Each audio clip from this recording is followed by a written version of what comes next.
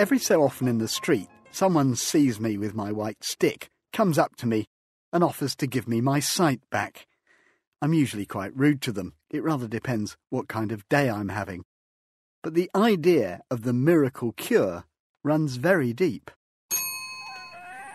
On the 18th of September 1709, a baby boy was born above a bookshop in Lichfield, Staffordshire. It was an anxious birth, a difficult pregnancy, and the mother was already 40. Things didn't go well. The baby was weak and failed to cry. His aunt famously declared, "I would not have picked such a poor creature up in the street." Thankfully, he survived. The baby became one of our greatest writers, Samuel Johnson. Judith Hawley is Professor of Literature at Royal Holloway University of London. Samuel Johnson, the great writer, dictionary maker and critic, was born as a very sickly child and very shortly afterwards contracted scrofula, which is a disease which affects the lymph nodes and leads to terrible swellings on the neck and skin complaints, and left him half blind and half deaf. And when he was 2.5, his mother, on the advice of a doctor, took him up to London to see Queen Anne, and she touched him for the King's evil. And this meant that, first of all, he was blessed by the Queen's chaplain, and then the doctors examined him, and the Queen literally touched him. But it seems quite strange that in the 18th century, you know, the century associated with Enlightenment, people still believed this. Yes, the idea that the king could actually cure you of a disease probably goes back to Edward the Confessor, who's thought to be a miraculous king. And the practice went on at least until about 1714, which is the date of the death of Queen Anne, the last of the Stuart monarchs. And Johnson himself, of course, this was quite a key moment for him, wasn't it? He sort of boasted about this and had relics of it, as it were. Yes, he often told the story, and he was given a gold medal as a kind of amulet to wear around his neck. And he wore this medal for the rest of his life, and it's in the British Museum, you can still see it. Of course, the touching had absolutely no effect at all, and the poor man was left horribly disfigured and scarred for the rest of his life. What I find fascinating is that Samuel Johnson, that great 18th century rationalist, carried on wearing that medal even though he didn't believe in it. Well, there's a triumph of hope over experience. But you find that hope going back hundreds of years to the earliest accounts of what it was like to be disabled in Britain. Medieval historian Irina Metzler has been collecting thousands of miracle stories. Since the establishment of Christianity, there's been the idea that the relics, the leftovers of saints, which can be body parts, part of clothing, or even objects that were associated with that holy person, a cup or a favourite book, anything like that these relics can work miracles. It's almost like a magical power. God works through the saints, and the saints can heal people. So for over 1,000 years, people with all kinds of disabilities and illnesses or anything troubling them were taken to shrines in the hope of being healed. Would they need to be people of the higher sort, or would anybody who could walk to a shrine, for example, would they be able to take advantage of this? There's no social restriction. A shrine is open to absolutely everybody. The question how you get there, of course, is tied in with your means. If you're wealthy and immobile, for example, you can hire a litter. There's interesting descriptions of how people actually got to a shrine. In a cart, in a feathered bed that was suspended between two horses, carried by other people, in a wheelbarrow. And people really went in the belief that going to the shrine of your favourite saint, as it were, that really could work. I think we have to suspend our modern rationalistic and sceptical disbelief. To all intents and purposes, people did believe that at least there's a hope that they might be healed.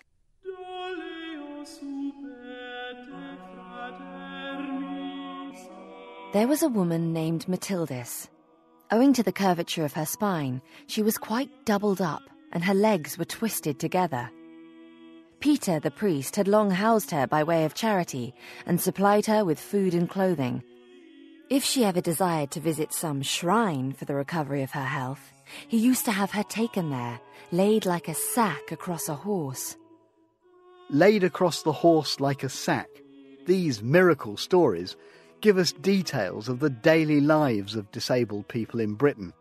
They were written by monks as advertisements for the particular cathedral, shrine and saint, so every cathedral has its own archive. This one's from Norwich. When the fame of St. William of Norwich was spread abroad, she conceived the hope of being cured by his means, and with eagerness took her stick and started for Norwich. Each step was hardly a finger's length. She was slower than any tortoise. But at the moment of her entering the cathedral church, she felt the soles of her feet pricked as if by thorns.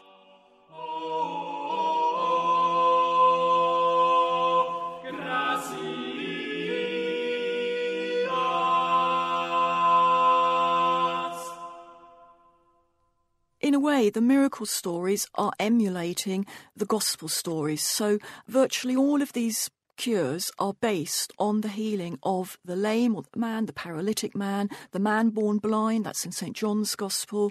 The saints are imitating what Christ did.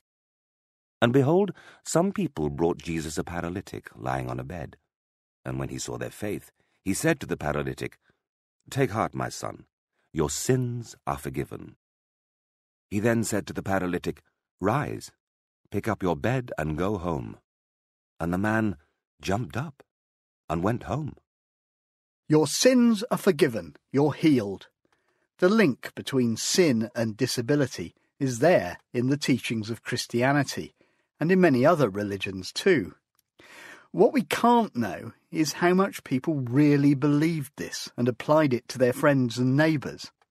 It's a matter of some debate among historians.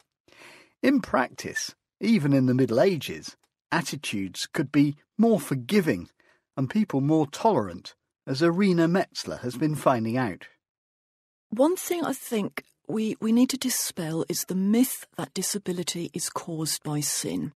I looked at nearly 500 individual stories in miracle stories, and only about 4 or 5 out of 500 mention sin in connection with disability.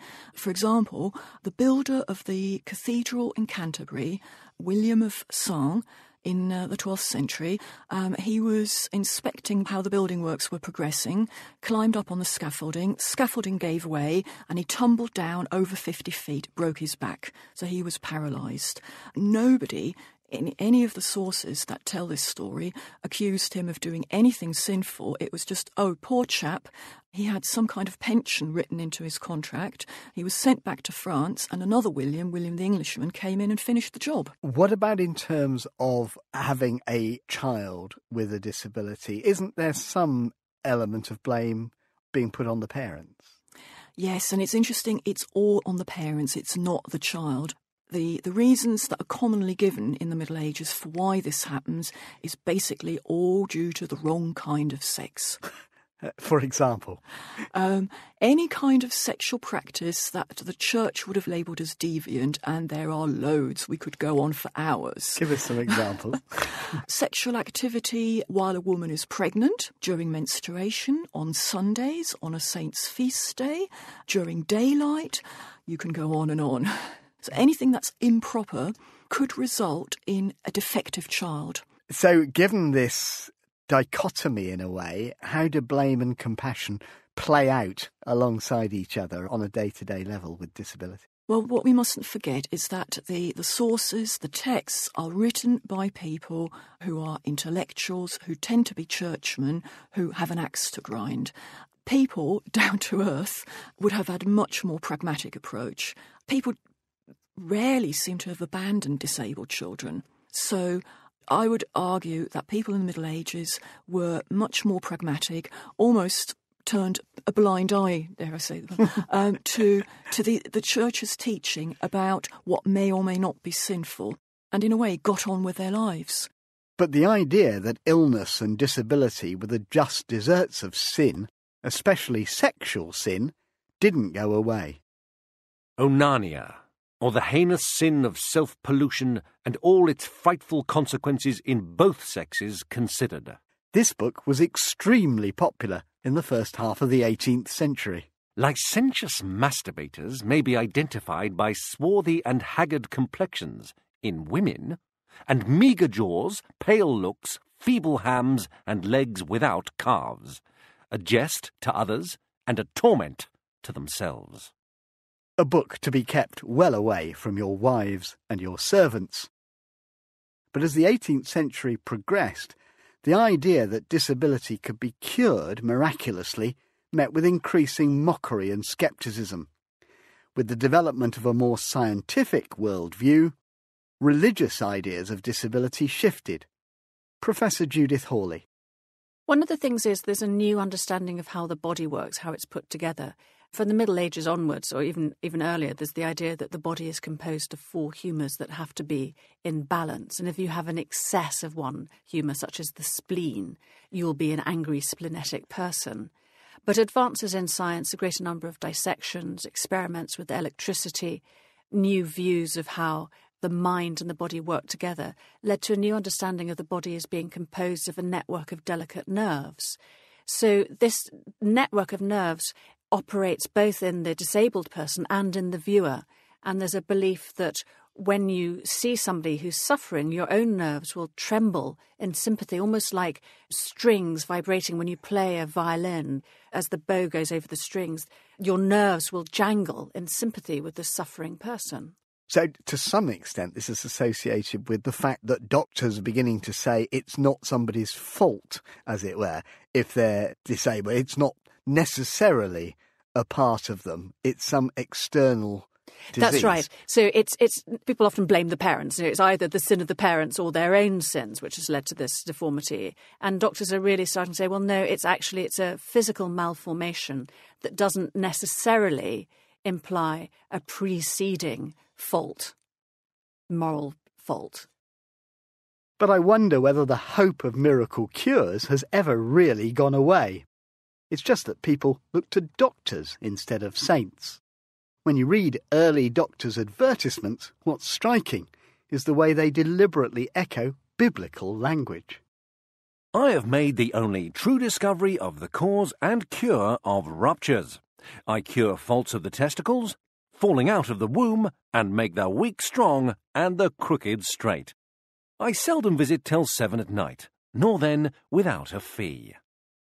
That medical advertisement is from the late 17th century. The growing power of doctors and the extraordinary cures and inventions they advertise is something we'll be coming back to in this series, as is the idea of a cure. But for some disabled people in the 18th century, a cure was the last thing they were looking for.